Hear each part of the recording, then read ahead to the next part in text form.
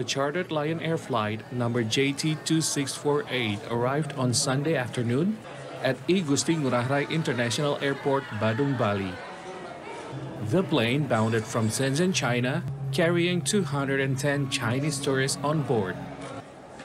This is the first Chinese tourist visit to Bali after the Chinese government permitted its citizens to travel abroad since January 8. The group of Chinese tourists was welcomed by the Bali Governor Wayan Koster, Bali Deputy Governor Cokorda Oka Arta Ardana Sukawati, Tourism and Creative Economy Ministry Deputy for Marketing Nimade Ayu Martini, and Chinese Consulate General in Denpasar, Zhu Xinglong.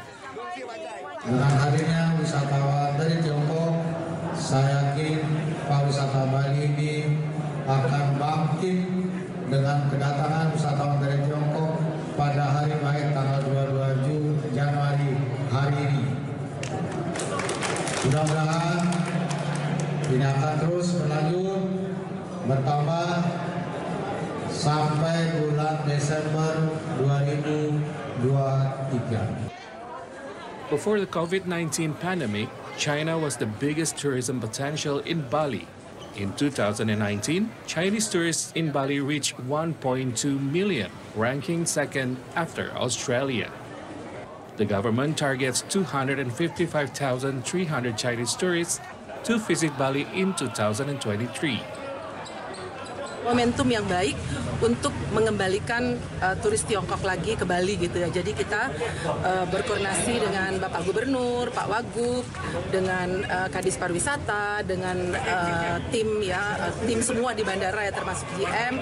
Gimana caranya kita menyambut mereka karena ini baik sekali untuk Bali gitu ya. Setelah ini kita berharap semoga lebih banyak lagi datang tamu-tamu, turis-turis datang dari Tiongkok. On this occasion, the Chinese Consulate General in Denpasar, Zhu Xinglong, plans to put big cities in China such as Beijing and Shanghai to have direct flights to Bali.